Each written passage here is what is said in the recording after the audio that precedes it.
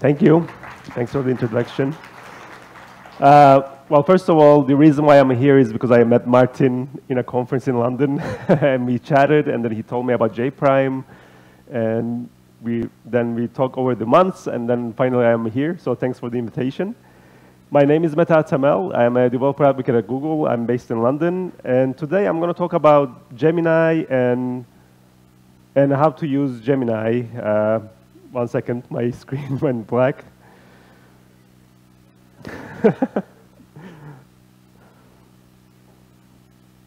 Yeah, there we go. Okay. Yeah, so I want to talk about how to use Gemini from Java using LangChain4j. If you're careful, you'll realize that I sneaked in Gemma in here as well. Gemma is the open source version of Gemini. It's an open source LLM. And since this is a Java conference, I thought it was relevant to have an open source LLM as well. So we're going to be talking about Gemini initially, and then towards the end, I'm going to also introduce Gemma, because if you want to run your own LLMs for testing, or if you don't want to rely on a cloud provider to run your LLM, you can still do it with Gemma. So that's what I'm going to talk about as well. If you want the slides, it's already on my speaker deck, so you can get it from this link. And the demos I'm going to show, they're actually part of a workshop, and we also have this hands-on workshop that you can after today you can go and check it out yourself as well. And I'm going to share all the links at the end of the presentation as well. So anything I show today and talk about is already available to you, and it will be available after my talk. All right. So what I'm going to do is that first I'm going to introduce Gen AI briefly, and then I'm going to introduce Gemini briefly. So it will be like 10 minutes of like setting the stage. And then after that, I'm going to go through some code examples. And so it's going to be like fast running of code examples on how you can talk to Gemini from Java using LangChain4j. Then we'll get into some more complicated examples with RAG and function calling and multifunction calling, and then using Gemma, using test containers and Olama. So there's a lot of stuff to go through. But hopefully, at the end of the presentation, you will have a good idea of how to use this stuff and what it kind of looks like, okay? All right, so let's start with the landscape. So first, I want to make sure that you understand where we are. So what we are talking about today is this little part, the LLMs, okay? But it's part of a bigger field, right? So we have artificial intelligence at the top. Then underneath, we have machine learning, which is a part of artificial intelligence. Then there's different types of machine learning, but here, when we talk about LLMs, we are talking about deep learning machine learning, okay? So that's like a subfield of machine learning. Then we have generative AI, which is deep learning that generates stuff like text or image or audio or video or whatever, right? So that's the generative AI field of deep learning. And underneath, we have LLMs. That's usually given text, it gives you text back, but nowadays they do even more than that, and we'll talk about that. And we also have image generators. Given text, it gives you images, or given text, you have video. So there's a whole field under here. So there's a lot of stuff under artificial intelligence. So I'm not going to talk about 95% of it. I'm going to talk about just the LLMs part of that, okay? So it's good to understand where we are. Now, when you look at Google's research and DeepMind, in terms of our innovations, actually there's been a lot of stuff happening since 2017, 18, 19, so on and so forth. And I'm not going to go through every single paper and every single project that we had, because it's kind of irrelevant for application developers. You know, it's for machine learning or data scientists. And for application developers, they're not really relevant. What became relevant was basically back in 2022 with OpenAI, and then afterwards with Google, Palm, and then afterwards we had Gemini. So that's when Gen AI became relevant for us. So we started with Palm, then we had Palm 2 in 2023, and now we have Gemini. That's the latest and greatest model from Google Cloud, and that's what I'm going to talk about. But just know that this stuff, even though it looks like it's new things for application developers, there's been a lot of stuff happening since 2015 in this area. And when you look at LLMs, there's a lot of LLMs out there nowadays. Some are closed source, like Gemini. Some of them are open source, like Gemma. They're from different companies. So it's actually quite hard to keep up with what's happening. And if you go to this website, lifearchitect.ai/models, they do a good job of kind of summarizing what's out there, how big are they, what they do, stuff like that. So check that out. This is the latest I had from March. There's probably a newer version recently. But if you look at it, like Palm 2 was the model that Google released with 3,340 billion parameters. Then Gemini Pro came along, which is less, but then Gemini Ultra has 1.5 trillion, so that's a lot. GPT-4 is 1.76. So you can get a sense of like what's out there and how big are they. And you know, at this point, you might be wondering like why does it matter like how big it is? Well, because with larger models emerge new capabilities. So the bigger the parameter size is, then you get more reasoning with those models. And you can go to this link and read more about that, why that's the case. So that's the AI landscape. But if we bring it back to Google, this is how the Google AI landscape looks like. And in the hard order, there's Gemini, the model, okay? But there's a few different ways of using Gemini from Google. The first way is through Google Cloud. And in Google Cloud, there's something called Vertex AI, which is the AI platform of Google Cloud. And within Vertex AI, there's something called Model Garden, which is a place where we host a number of models. So some of these models are like Palm or Gemini from Google, but other models are Gemma, open source model, or Llama or Cloud or others, right? So anything that you can run yourself, we try to host them on Google Model Garden so that you can run them in Google Cloud if you want to. Of course, we also have specialized models like Cody for code generation, ImageGen for image generation.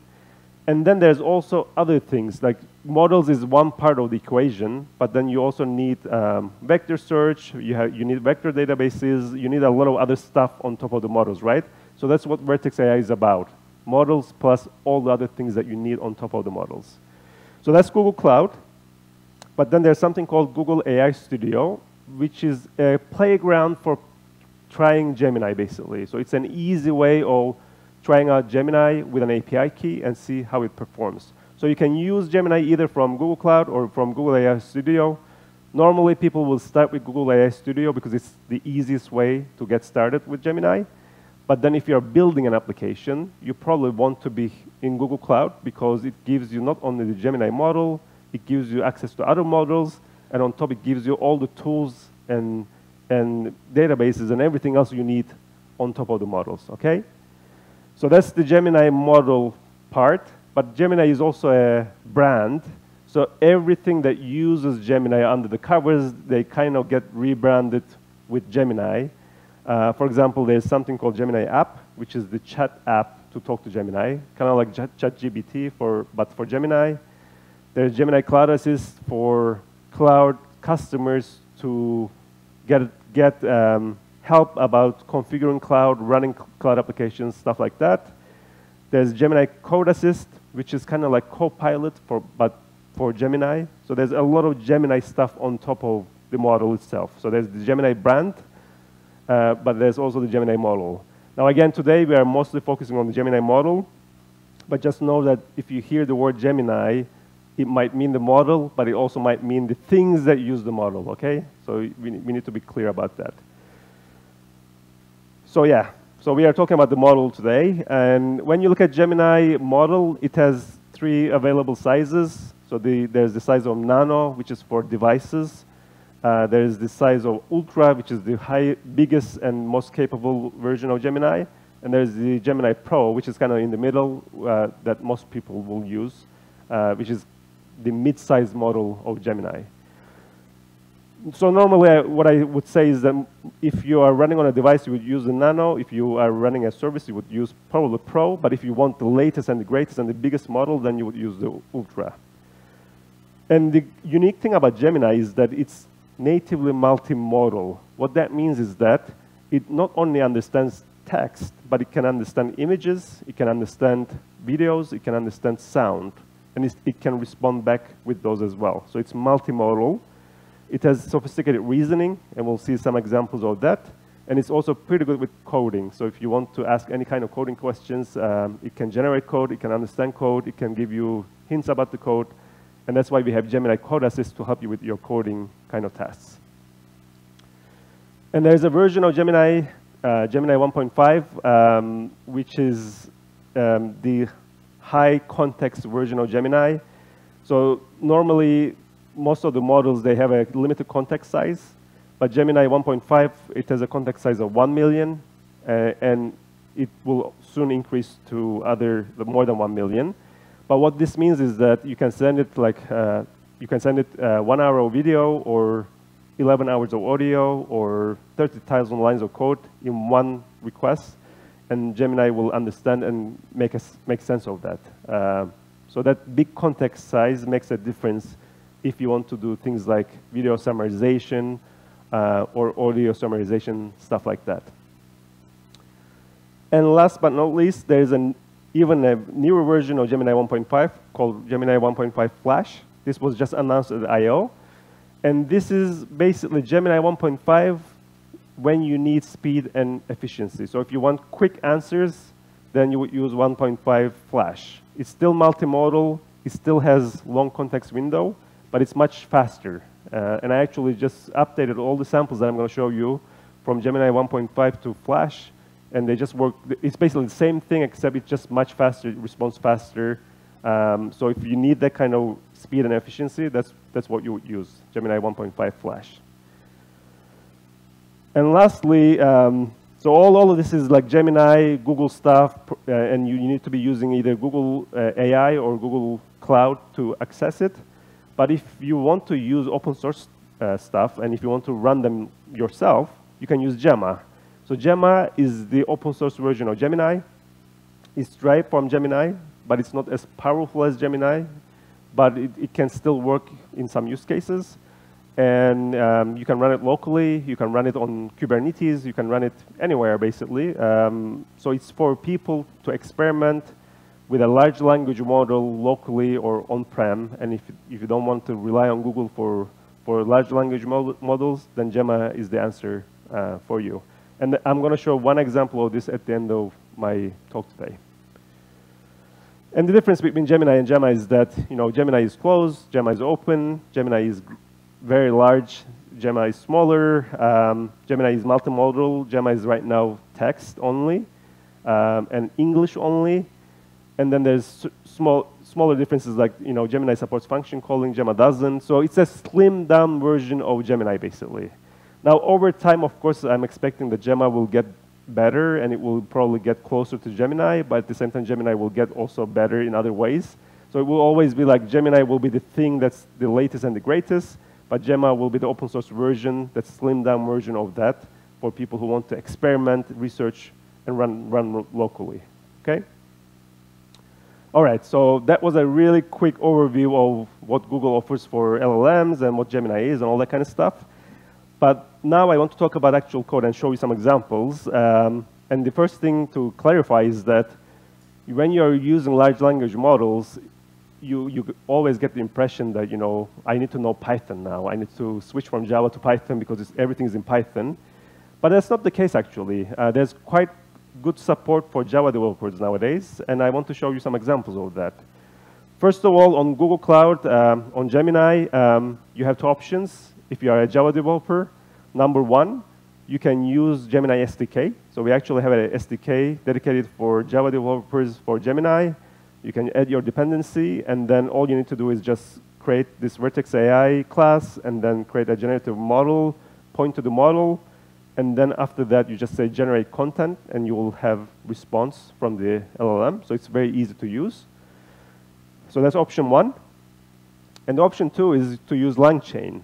LangChain, it's an open source large language model framework. It started in Python. Now they have Python and JavaScript versions. And they also have a Java version called LangChain4j. And the good thing about LangChain is that they really have good abstractions, like document loaders, text splitters, output parsers, stuff like that, that you usually need with all large language models, okay? And with that, you can learn LangChain, and you can talk to different models. Like you can talk to Gemini, you can talk to OpenAI, you can talk to different models. So that's why I kind of prefer to use LangChain, because you'll learn one library and use that library to talk to different models using common building blocks that give you, okay? So that's what I will show you. But just know that every single LLM, they have their own library, so you can use that library if you like. But I prefer to use LangChain because it's the kind of the high-level library that I can use for multiple large language models. All right, and the demos I'm going to show, they're part of a collab at this link. So if you are curious after this talk, feel free to check this link, and everything is explained there, and you can run them yourself there as well, okay? So let's actually take a look at some examples. So what I want to do is, so this is the collab that I'm talking about. So let's just actually take a look at some examples. So first one is, let's say, how do you actually talk to Gemini? What's the simplest hello world, okay? First, I'm using LangChain, as I mentioned. And then in LangChain, you create chat model. In this case, we are talking to Vertex AI, so that's why I'm saying Vertex AI Gemini chat model. So I have a builder that I need to point to my Google Cloud project, that I need to point to my location, because Gemini has different endpoints in different parts of the world, so you need to point to whatever endpoint you want to use. And then you also need to point out the model name that you want to use. So in this case, I'm using Gemini 1.5 Flash. And then once you have this chat language model, then all you need to do is just say model.generate and ask something. So in this case, I'm asking, why is the sky blue? And I'll get a response from the model. So let's actually run this. So I will go back to my IDE. And then this is the first one. So question and answer. I'm using Gradle to run it. So now we'll run it. And if internet works, we'll get a response from Gemini. Why the sky is blue? And then, yeah, the answer is here, right? So we made a request. I mean, this was quite fast because we are using Flash. And I told you the Flash is the fastest model right now. But if you're not using Flash, you would wait a little bit for the answer, and then it will come back with the answer. Now, this is one way of doing it. Another way is to get responses in streaming. Let's say you're working on a chat application, and you want to make sure that you get responses from the LLM as fast as possible. You can also stream the responses. And the way that looks is that, I will show you the code here. So instead of creating a regular chat model, you use streaming chat model, and you still point to your project and location and your model. And then when you do model generate and ask the question, you need to provide a streaming response handler. So in here, you're basically getting streaming responses. So you have this on next and on error handlers. And then as responses become available, you will just keep printing them, basically, right? So that's how you can do streaming. So if we run this, so this is the same kind of sample, but streaming, you will realize that the response will be streamed. So if we see it, hopefully, it will be like a streaming responses, right? So you will get responses in a streaming kind of way. This is useful if your LLM is going to give you a lot of text and you want to display them as they come in. You can do that way. OK, that's good. So what else we can do?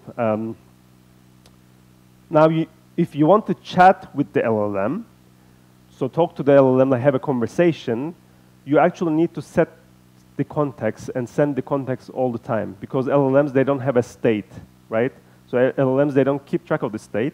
So if you want to have a conversation, you need to kind of maintain the conversation, and you need to send that conversation to the LLM every single time. Thankfully, LangChain makes this easier. So they have this concept called chat memory.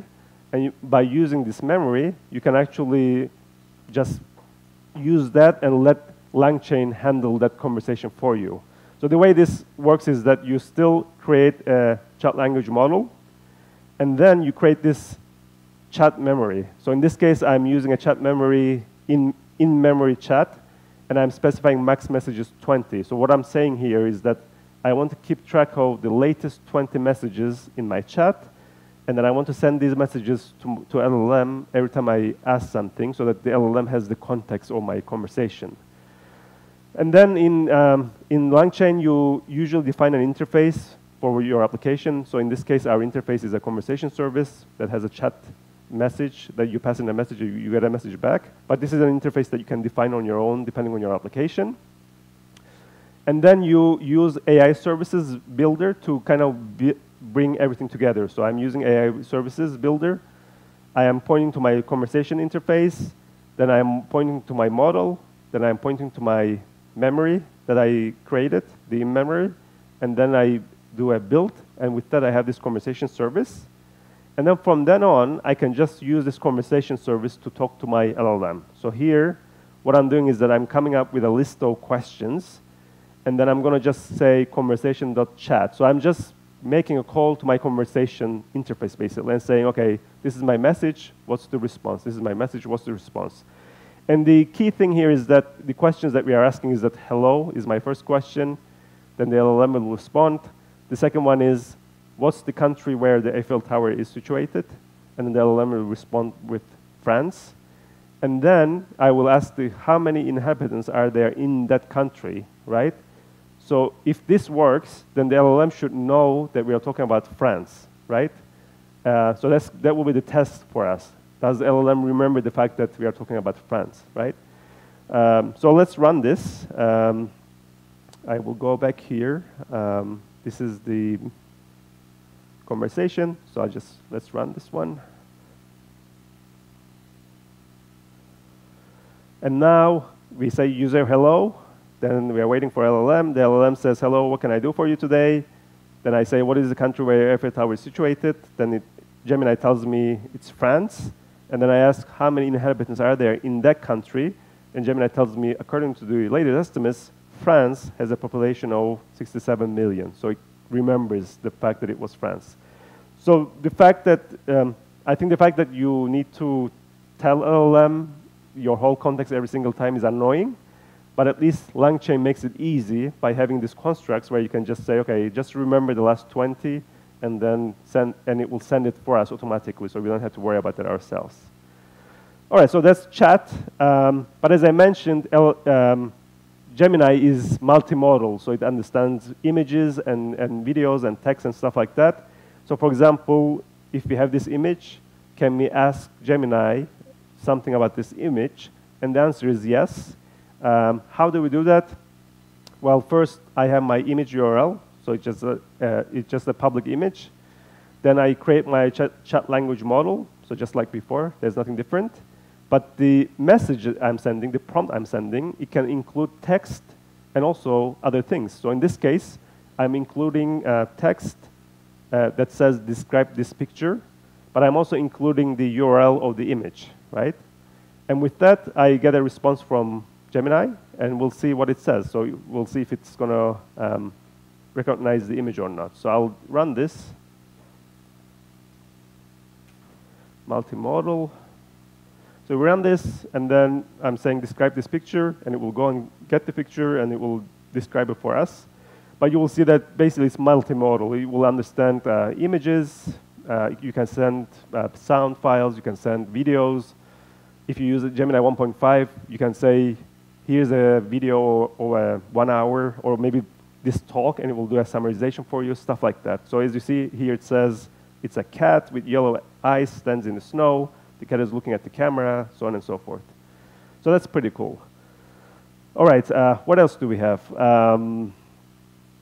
So the good thing about LLMs is that you can use them for many different things. So you can use them to answer questions. You can use them to describe images.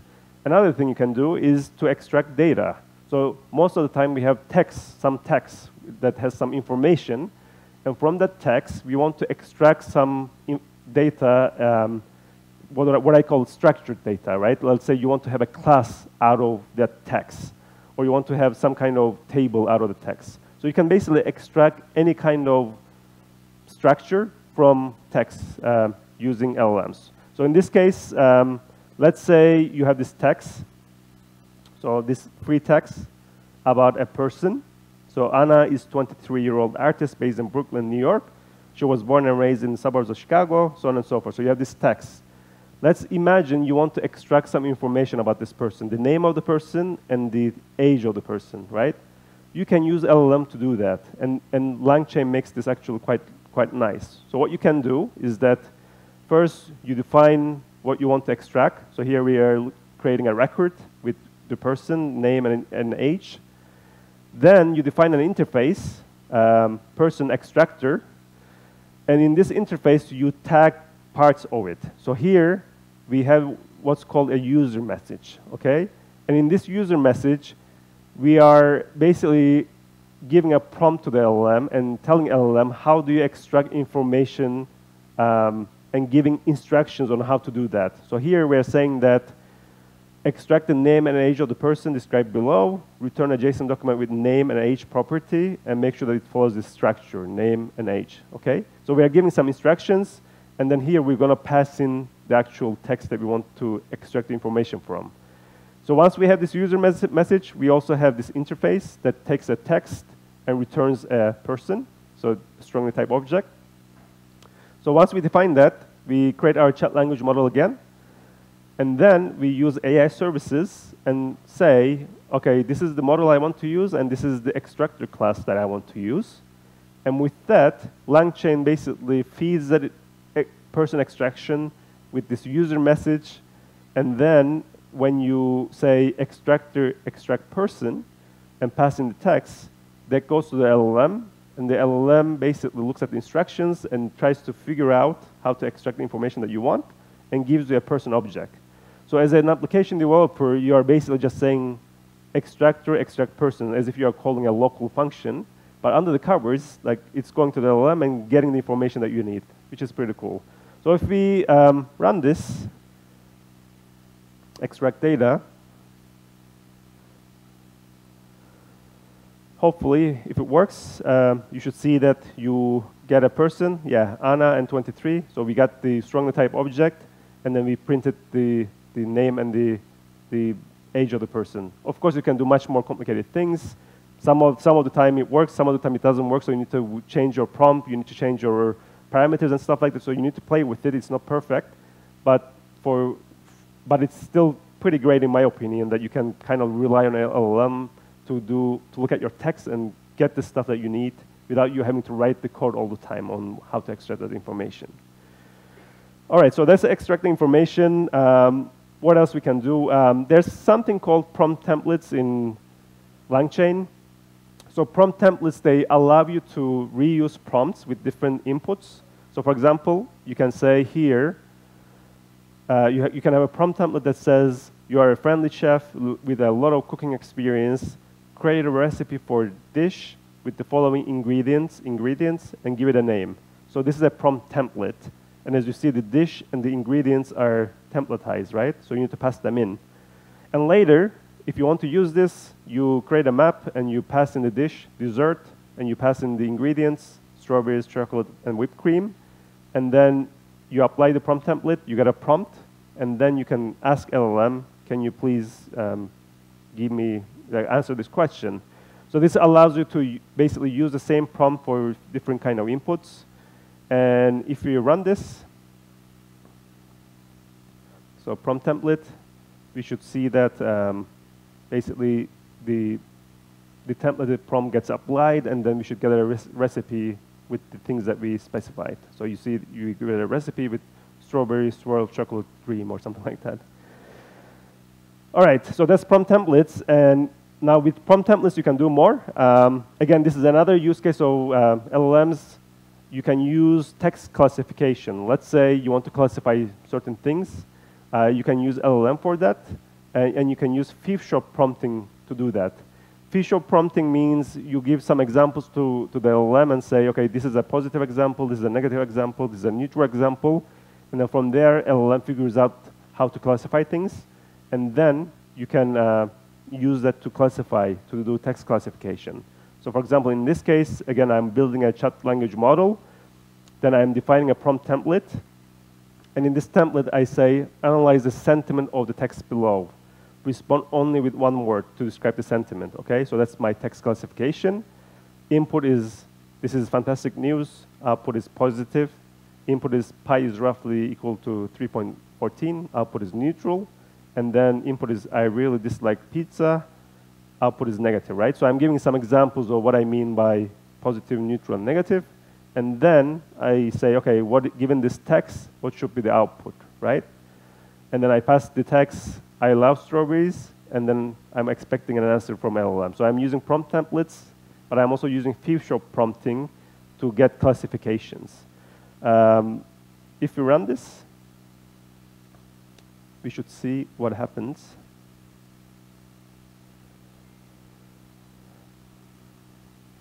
And then, yeah, if we pass in I love strawberries, then we get the output positive, okay? So this was, let me see if I have anything else. Yeah, so this was a really quick summary of like what LLMs are useful for, how you can use them from Java, what libraries you can use, stuff like that. Next, I want to get into some more complicated examples. And the first one is on something called RAG, Retrieval Augmented Generation.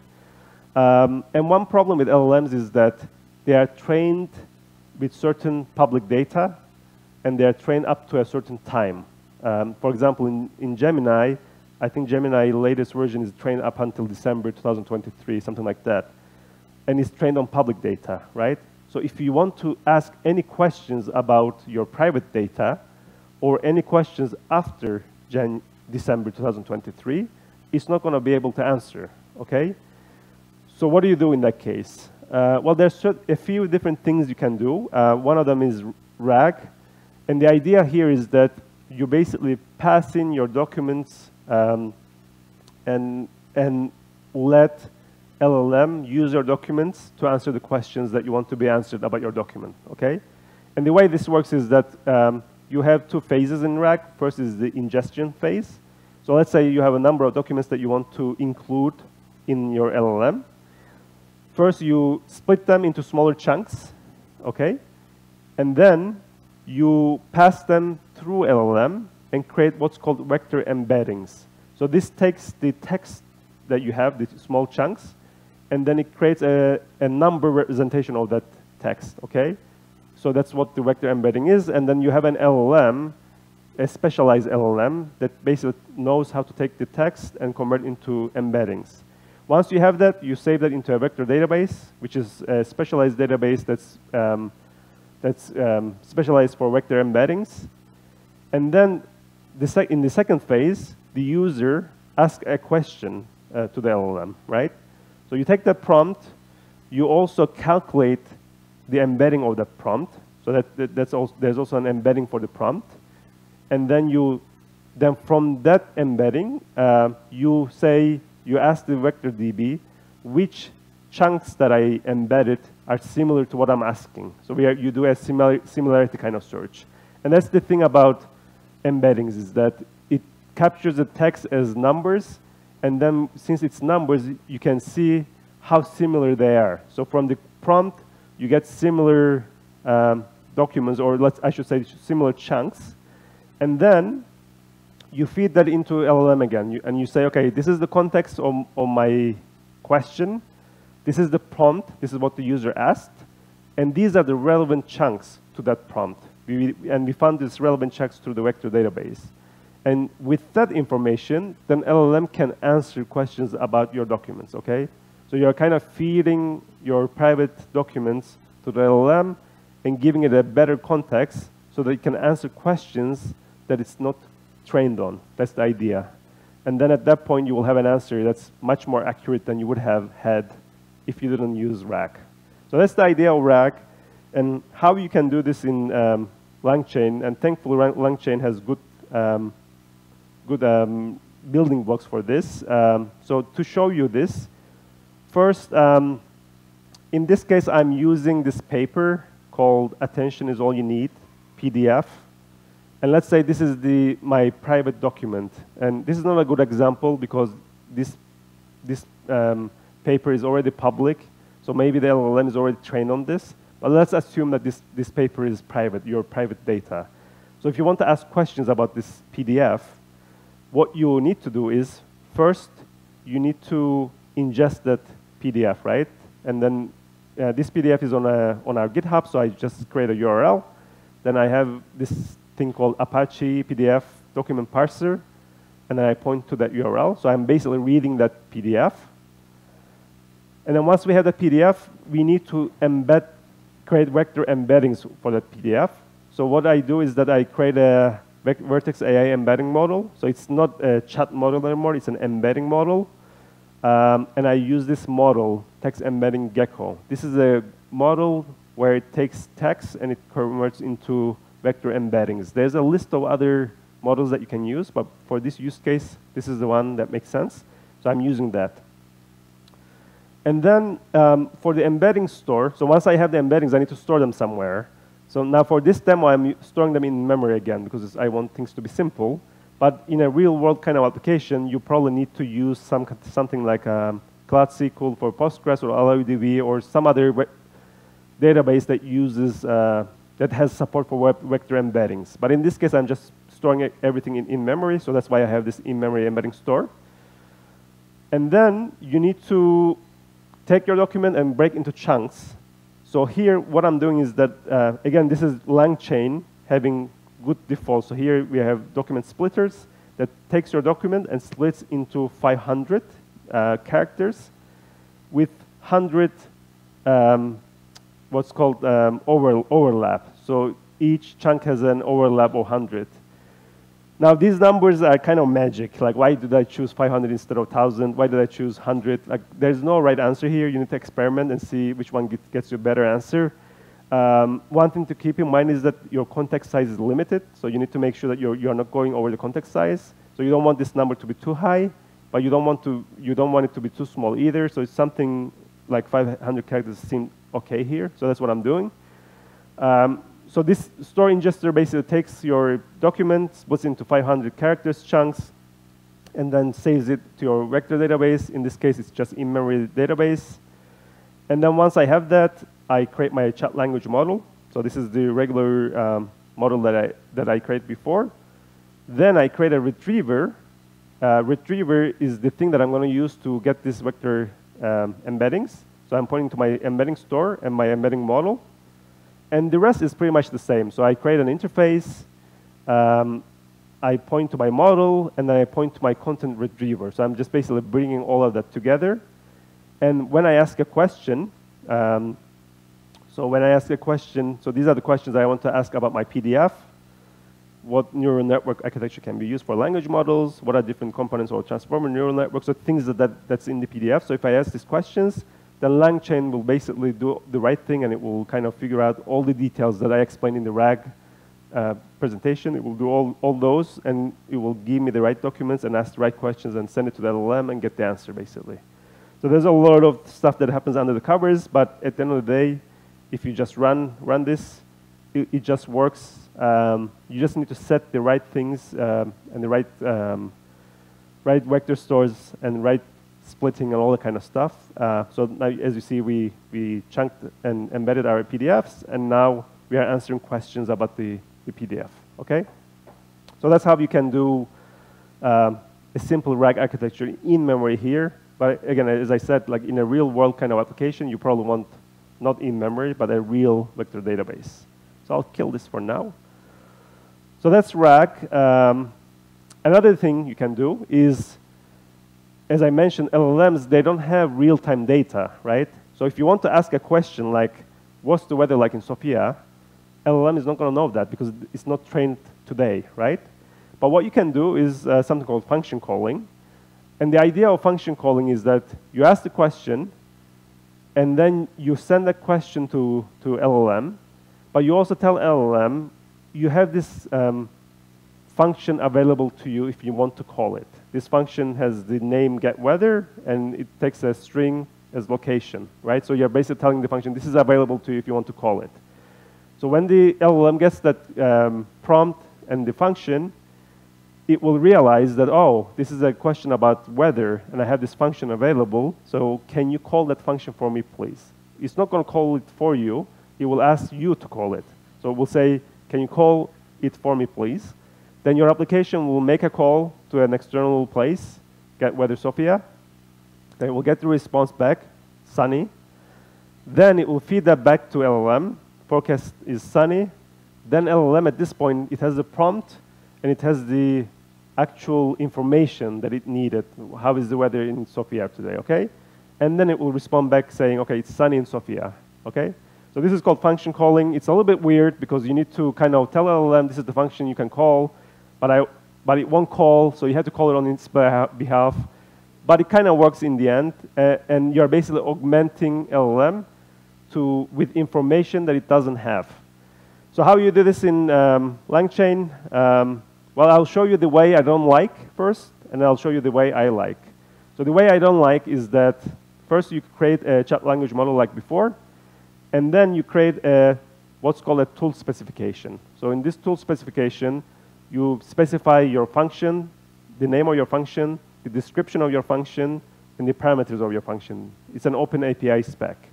And this is important to get it right because you want to make this as descriptive as possible. You want to give it a good name so that LLM can figure out that this is the function I want to call.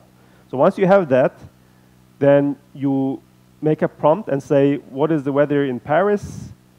And then, well, you pass this, when you do model generate, you not only pass your message, but you also pass in what's available to the LLM to call, in this case, the weather tool spec. And then the LLM will respond back saying, oh, I actually need to call this function. So this is the response you will get. And from there, you have to call a function and get the weather. But in this case, I'm just faking and saying, OK, Paris is sunny. So we get the response and add it to the messages. And then we call generate again with my original message, with the response of the function call, and then feed that back to LLM. And with that, LLM can answer the question in a natural kind of way. Okay? So it's a little bit tedious. But if we run it, you will see that there will be a request coming back from LLM. Can you please call this function here? And then eventually, once we provide the answer, it will say the weather in Paris is sunny with a temperature of 20 degrees. OK. So this is one way of doing it. Now, another way of doing this is let LangChain handle all of this for us. And again, this is why I like using LangChain, because it makes this much easier. So what you can do is that in LangChain, you create a record, weather forecast, and then you say, OK, this weather forecast has a location, forecast, and temperature. Then you create a weather forecast service. This is a service that will handle all this function calling for us. But the key thing is the annotations. So here, first, we are saying this is a tool, get the weather forecast for a location. So this will hint to the LLM that this is a tool that you can use to get weather. And the second thing we do is that in the function signature, we add this P annotation. And this basically says this is a parameter, which is the location to get the forecast for. Okay? And this is another hint to the LLM to tell it that this is, you need to pass in a location. And then here, you would normally make the call to some service to get the weather forecast. But here, we are faking it and just saying, OK, if the location is Paris, just say sunny and 20. But basically, you just annotate the right parts of the service. And then later, what you need to do is that when you create your AI service, you pass in your weather assistant with annotations, you pass in your model, you pass in your chat memory, and you pass in your forecast service. So you basically bring all of that together. And then when you say, what is the weather in Paris, you're basically just asking a simple question to your interface. It will do all the work for you. It will call the LLM, LLM will respond back, it will get the response. So it will do all the work that I explained before automatically for you, which is a much nicer way of running this, in my opinion. So if we run this function calling assistant, you will see that it basically will give us the same kind of response, but it's much nicer to use as an application developer. Like you just call a function, and then you get a response, but everything is basically goes through the LLM, and if LLM needs to make a weather service call, that's done and returned to the LLM, so everything is under the covers, basically, so it works.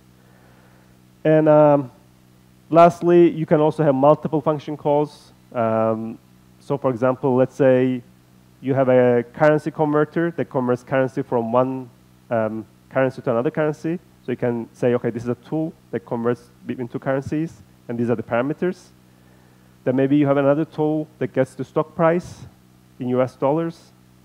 and then maybe you have another tool that says, given this amount, take the percentage of this amount. Because LLMs are not great with math, but you can have tools to do the math. So if you have these 3 tools, then you can create this multi-tool and then pass it to your LLM. And then you can ask questions like, what is the 10% of Apple stock converted from USD to Euro, right? So this is a question that you can ask, and it will use 3 tools to answer this. It will use one tool to get the stock, the other tool to convert that from USD to Euro, another tool to get the 10%. So if you run this, you will see that it will work. And it will work because we have the right tools with the right annotations, and everything goes through the LLM, but you don't need to do much work yourself. So you see that the 3 calls we have, the stock price, apply percentage, convert currency, they are calls from LLM to functions, well, call requests, and all is done automatically. In the end, you will see this basically. 10% of Apple stock is basically 16.14. It's wrong, but like, yeah, you get the idea.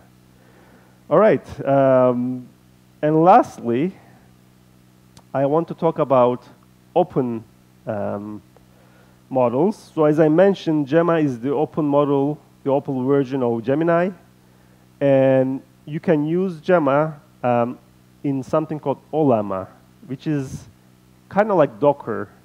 You know, you can use Docker for containers. Well, Ollama is kind of like Docker, but for models. So you can use it to pull models, and you can use it to run models locally. And I will actually show you an example. So if you install Ollama locally, then you can do this something like this, Ollama pool, Gemma 2B. So this is a smaller version of Gemma. And let's actually run this. So when I do that, I'm basically pulling the Gemma locally on my machine. I already have it here. And then if I do like Ollama list, just like Docker list, I can see the models available to me. So that's Gemma. And then I can do Ollama run, and now I can run Gemma locally on my laptop. So now I'm going to run Gemma locally on my laptop. So this is Gemini kind of slimmed down version, and I can say, hello, how are you? And this is talking to the model on my laptop right now. Now it's responding to me, which is not bad. You know, you can still do some things with this model. So this is one way of, I need to write by, okay. This is one way of running open models locally, but you probably don't want to assume that people have Ollama and everything is installed properly. So what you want to do is probably something like this, where you use test containers to run Ollama container that runs Gemma, basically, okay? And the way this works is that the user asks a question. Yeah, 1 second. I don't know why my screen goes black once in a while, but I'll just wait for a second. But the idea here is that the user will ask a question, and then it will go to your container running locally within test container, and it will go to Gemma, and then Gemma will answer, and then you will basically answer to the person. I won't run this locally because Docker, I restarted my computer and Docker probably won't work. But just to show you the code, basically you create what's called a Ollama container, and then you pull Gemma on it, and then once you have it, you can reuse it, and then when you run the code, you start the Ollama container, and then you again create a chat language model. So it's still the same thing basically. You create a chat language model, but instead of pointing to a Google service, you're pointing to a Ollama chat model, which is something again given by LangChain, but that points to a chat model on your host and your port running on your machine, and then you point to your model, and then you can ask a question, and it will answer with just like any other large language model. Okay, I think that's all I have. So hopefully this was useful to you. I know it's a lot of information, but as I mentioned, if you want these slides, they are on speaker deck, and if you want to run all of this, we have detailed instructions in this code lab link. Thanks very much for listening. I'm here for any questions that you have after the talk, so feel free to come and ask me. Thank you.